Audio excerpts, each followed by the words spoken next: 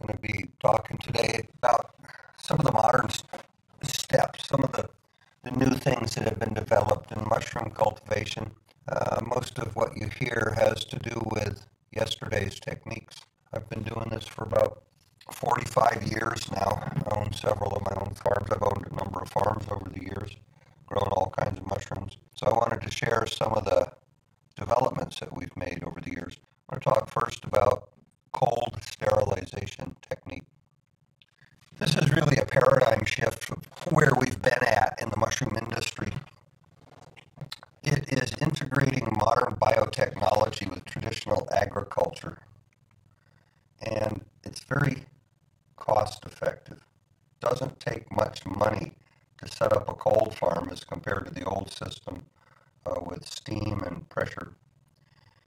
Large return. So a very typical farm that I build today is 10,000 to 17,000 pounds a month output. Takes about 4 weeks to produce that with a staff of 4 or 5 people. So with conventional mushroom farming, we have a few problems. It's high cost to build. This is an autoclave that I designed and had built a few years back. Obviously, this is a lot of money, It's a nice system, but bulk sterilization in large autoclaves with steam has become almost prohibitively expensive today, both for the equipment and the energy costs. The other one is inconsistent yields. We all know what inconsistent fruiting looks like. Low biological efficiency because of contamination. So for those not familiar with the term BE, biological efficiency is the ratio of your raw material substrate going in to the fresh mushrooms coming out. So if you start with 1,000 pounds of dry sawdust, let's say, and you end up with 1,000 pounds of fresh mushrooms, that's 100% BE. And really, 100% BE should be your absolute minimum. That's kind of your break even for almost any farm. You have to get 100% BE. So these cold systems that I've been building over the last few years average about 175% BE. Also, look at the quality. It's beautiful. We've never seen mushrooms of this quality. You got good heavy stems so they don't dry out. The caps are tight and small, and every cluster weighs exactly the same. It's a completely controllable system. The other one is the timing of the fruiting. Controlling your farm has to do with harvest. And so mushrooms fruit over a bell curve of time. So you've got your first flush that starts and your second flush comes in. Well, if you've got fruiting on a bell curve, you have to harvest every day. You're continuously harvesting. It's not terribly efficient. Whereas the cold system farms that we set up, they have very discrete flushes. We colonize for a period of time, then we put them into fruiting, and we pick everything on one day. There's a pause, we pick everything in the second flush, one day. Makes farm control real easy. So really what we have done with the cold system, I'm going to show you some videos here in a second. We've transformed from an agricultural model to a biological manufacturing system, combining modern sterile tissue culture with traditional agriculture. We have the highest yields and the lowest costs and the highest efficiency mushroom cultivation that the world has ever known. And the average size is usually about, I did this particular slide for a presentation in Europe. Typically it's about 5,000 square feet, which will give you 10,000 to 17,000 pounds a month of mushrooms. The design is really a critical consideration. The workflow and the material flow in the facility and the airflow. So 5 steps, really: substrate preparation and sterilization. This is true whatever method you're using. Column filling, inoculation and compression, or bag filling, or jars, or whatever you're growing in. And then you control your colonization period by keeping high CO2. You control your fruiting period by dropping the CO2. Then it's it's just harvesting and marketing. So the first, substrate prep and sterilization. Basically, the finer your substrate is, the higher your yield's going to be, and the more tightly compressed it is. So we use repurposed shipping totes. These work just about ideal for us. We can put about 150 pounds of dry weight straw in one of these, and we'll soak it in a solution to both hydrate it and sterilize it. Here's a farm we built up in Canada, soaking the substrate. We also sometimes set up a shower system like this.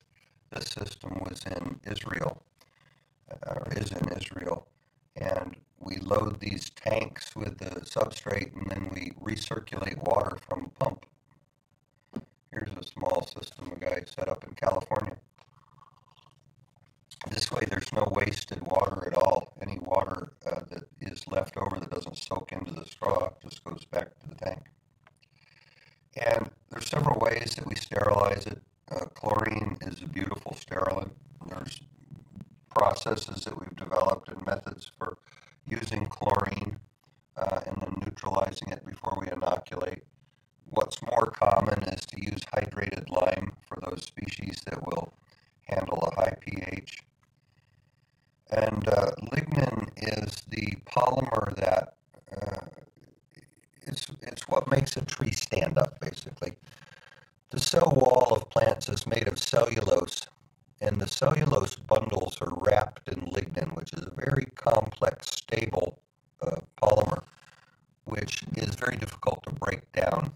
Only the white rot fungi oxidize lignin, oysters, shiitakes, lion's mane, things like that. Well, chlorine and hydrated lime both break down lignin, which means that the mushroom can get to this food source quicker. Another good sterilant actually is wood ashes.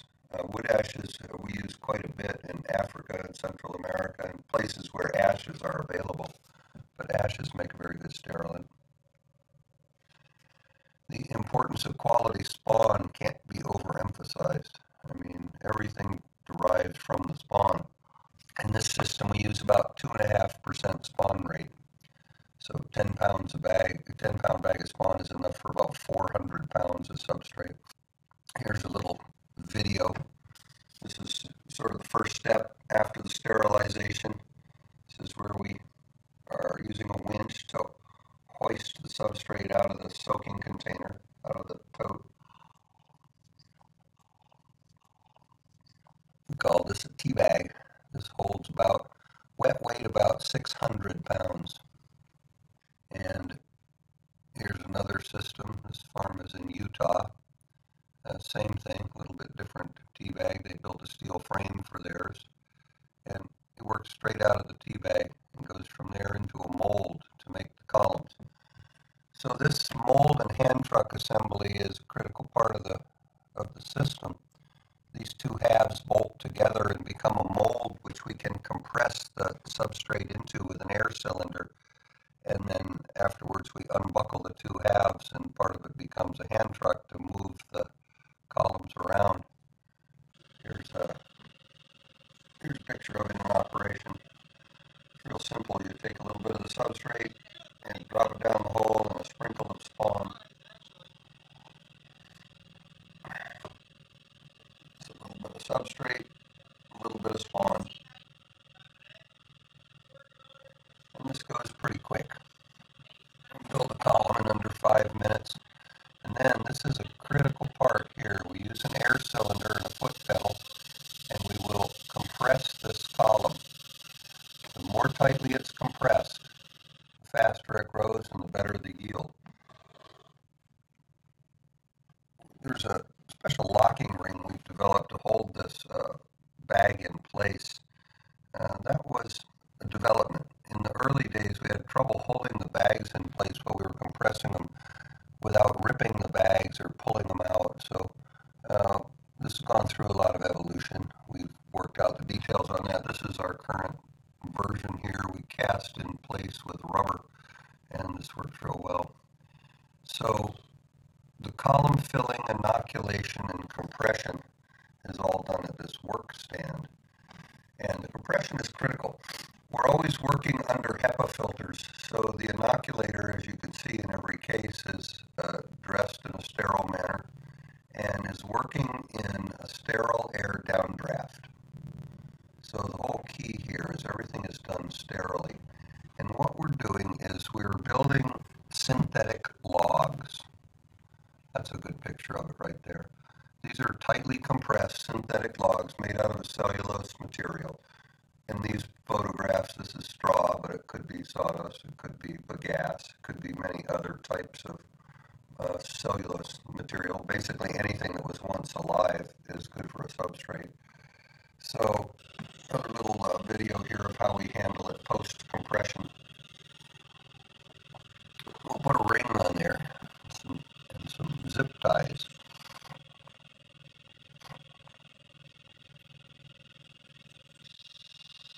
And this comes out of the inoculation room.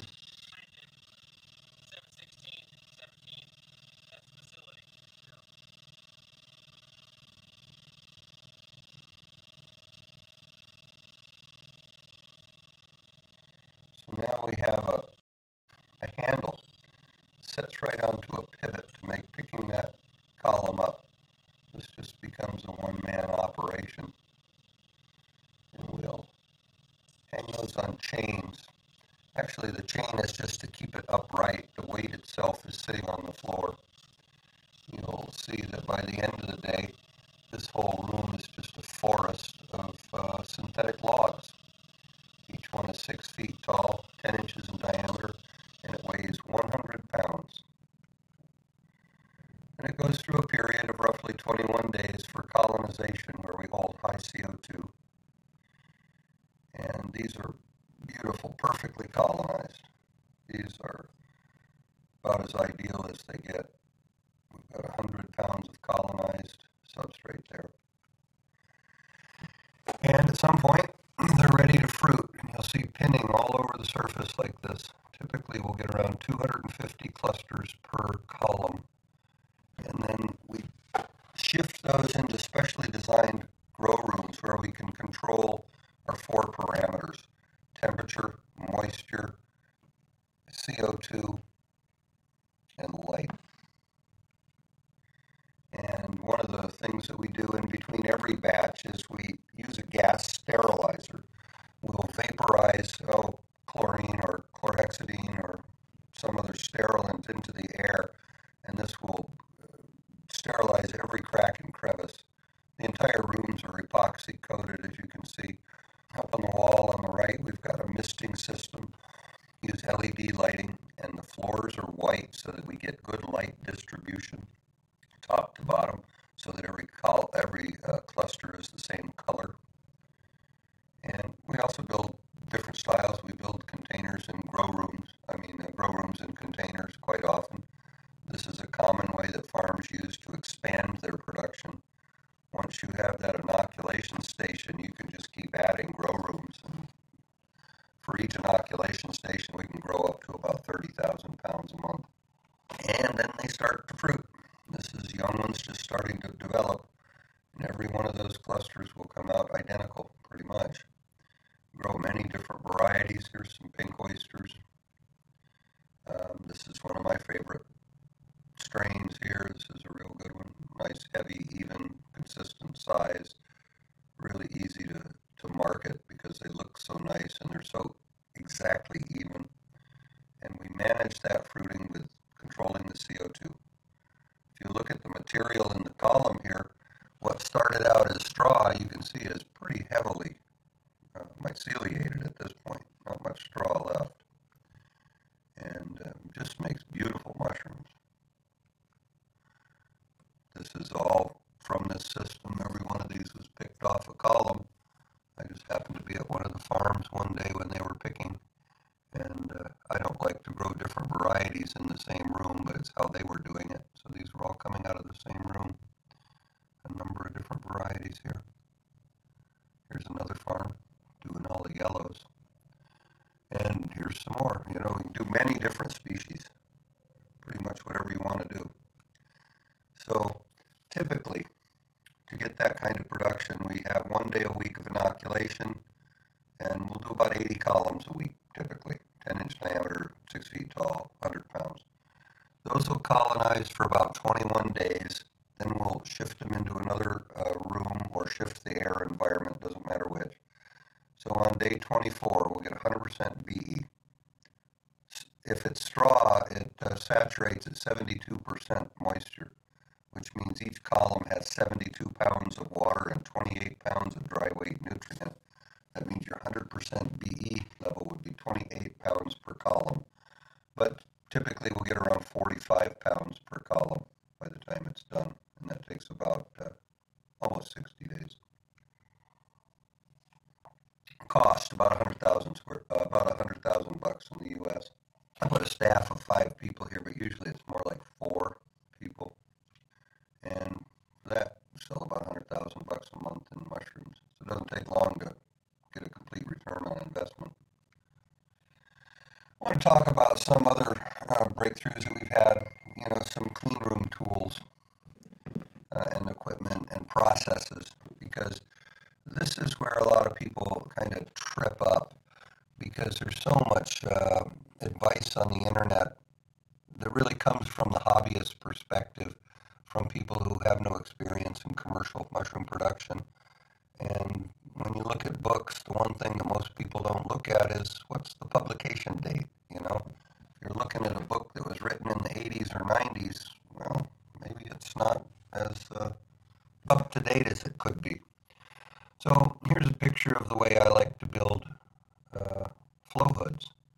This is a standard HEPA fan and filter unit from the factory, and we just build a little frame and hang it in a top-down airflow position, and we use clear vinyl sheeting to close in the front and sides, and this just works ideally, and it's way cheaper than buying a professional hood and higher quality. So the one on the left here is a production hood. There's a cooling room on the other side of this wall, so we'll pass production bags through the window there. They get inoculated and heat sealed, and they go back through the window to the other side. And the other smaller hood on the right is for working cultures. So I want to show you proper suiting techniques. This is someplace that most people fall down. Let's see. Good to remember that about 90% of all of the organisms in a room are within 1 foot of the floor. And so the first step is you always make sure that you have fresh sterilant in your foot tray. If you take care of the floor, you've knocked down 90% of your potential problems. The next step is you spray the floor off really well with a sterilant solution. In this case, we're using chlorhexidine. The reason for this is it's impossible to put on a suit without dragging it on the floor. So you don't want to contaminate your clean room suit before you ever get into the clean room. Suiting is always done in an airlock, such as this. This is an airlock which is adjacent to the clean room complex, and the air pressure from the clean room is flowing through this room. So we have clean air in this room, but of course it's not as clean as a real clean room. So all of the suits, gloves, booties, hoods, everything are kept in sealed plastic containers so they're not contaminated as they sit on the shelf. Even better than this would be if the suits were individually packaged in plastic bags. Now, you can buy sterile clean room suits from any of the scientific suppliers like VWR, but it's really not necessary. With our modern manufacturing techniques, human hands have never touched these suits. And so what we do is we buy relatively cheap paper suits. These are about $2 or $3 a piece. They're available online from companies like Webstaurant. And as soon as the box is opened, they're put directly into these clean, sterilized plastic containers. And the lids are always kept on the container so that we're not collecting dust and other organisms on the suits themselves. So the correct procedure would be to put your suit on first. You noticed how unavoidably the legs dragged across the floor, but that's okay because we sprayed it down with a sterilant. Now, putting a hair net underneath the hood is optional. It's a good idea because oftentimes you'll get so hot in the clean room in these suits that you'll be tempted to take that hood down. And if you've got a hairnet underneath, it's not such a big deal. Your gloves get pulled up over the sleeves. You like to use a long cuff glove. These are Ansell Nitro Lab gloves, 12-inch size. That gives you enough cuff length to cover your sleeves. That joint between the bottom of the sleeve and the top of the glove is one of the main routes of contamination. As your sleeve pulls up and your glove pulls down, you'll be shedding bacteria and skin cells right from that area. So we put the cuffs up over the sleeve and then tape them in place. That's an important step right there. You don't want that wrist joint to be exposed to the clean air in the inoculation hood when you're working in the clean room. What we're trying to do here is isolate that personnel from the air supply in the lab. You're going to find also that the legs tend to be pretty baggy, so if you throw a piece of tape around your ankles, that keeps you from tripping over the foot part of that suit. See, that'll keep your foot section nice and tight. And here we go. Fully suited, ready to go in the clean room. Now, another important step. Spray down the bottom half of your body. Remember, we drug that on the floor. Yes, we'd already sprayed the floor off, but, nothing's 100% effective. So we'll be using sterilant on our hands and arms and chest when we sit down at the hood in the clean room. But that's it. That's the correct method for suiting up. So I hope that little video helped. That's one of the things I use for training all of my people. Now we're all suited up and we're in the lab and we're going to see some techniques in the hood itself. You're going to be using sterilant constantly. This is a bleach bottle, but you notice we have 3 different sterilant bottles there. I've got alcohol, I've got bleach, I've got chlorhexidine. Doesn't matter which ones you use as long as you're rotating your sterilants. I had soaked the handle end of my extended scalpels. Now I'm going to talk more about those scalpels in a minute, but you notice I have several scalpels in a jar. It's an interesting way to do it. What's that in my jar? Well, that's a bleach solution. Why? Well, you're going to see. One of the handiest tools that you can have are the extended scalpels and this device here. This is something that we evolved over a lot of years when I was running Aloha Medicinals. Liquid inoculation has some advantages, and the way it's typically done, where you're growing your culture out in liquid, oh man, that has some significant disadvantages. There is a reason that that type of liquid inoculation is not used anywhere in commercial production. And that reason is because you have no visual quality control potential. If you're growing a culture, you don't know whether it's a pure culture by looking at it. So what we have developed instead is we modify these blenders and we make a special blender lid setup, as you see here. The blender mechanism is right in the lid of a jar. Now we can sterilize just a bottle of water, or more typically it'll be a bottle of like a malt yeast broth, just like you do malt yeast agar, but with no agar in it.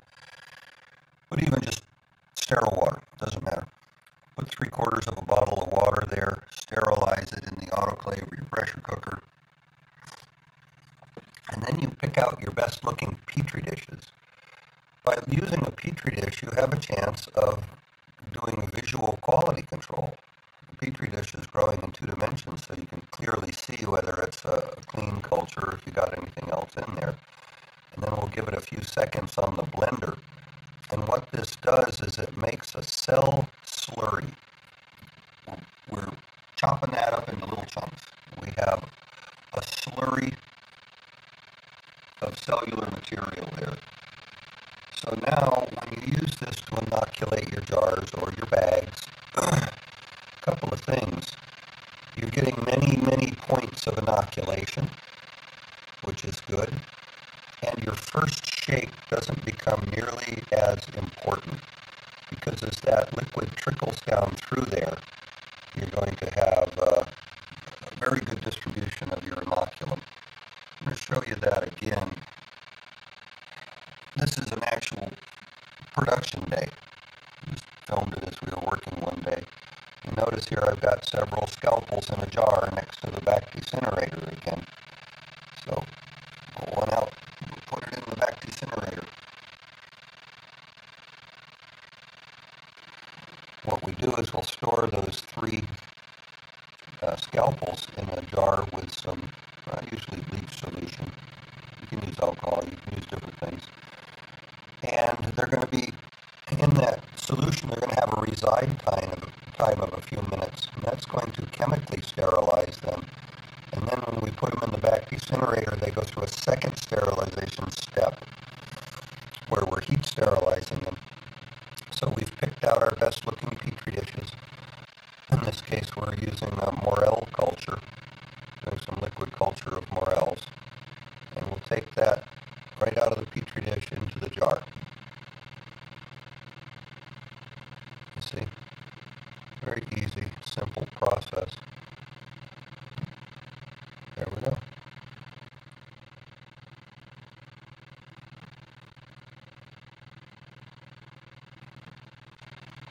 We've been using this method for a long time, 10 or 12 years, and this will knock about a month off of your production time for many species. So we'll give it a whirl. How long you blend it just depends on the culture. Some of them are tougher than others. But Mushroom Consulting makes these blender setups and makes the scalpel kits as well. So you can always go to mushroom-consulting.com to see more about this equipment. This is a very good method. Now this jar is ready to inoculate about 20 or 25 bags. So you could do 250 pounds of substrate with one Petri dish. And this is the other thing that you're going to really be happy with once you do it. If you're working with a back decinerator, you know, we've all burned our hands, right? Scalpel handles get hot. So we make an extended handle, insulated, color-coded scalpels. Why color-coded? Remember I said we'll throw about 3 scalpels in the jar? Well, if they're all the same color, as in how I usually end up doing it, you never know which one you're picking up. So this way, let's say you use the red scalpel, you put it back in the jar. You don't want to grab that same scalpel again because it takes a little time to reside in that bleach solution for it to become truly sterile. So next time you'll use the yellow one. And by the time you get it back around to using the red one again, it's been in there 5 or 10 minutes, so you know that you've gotten real sterility out of it. Anyways, if you're interested in learning more about this, it's mushroom-consulting.com. We do all sorts of consulting work in the mushroom industry. We design and build farms, build custom equipment.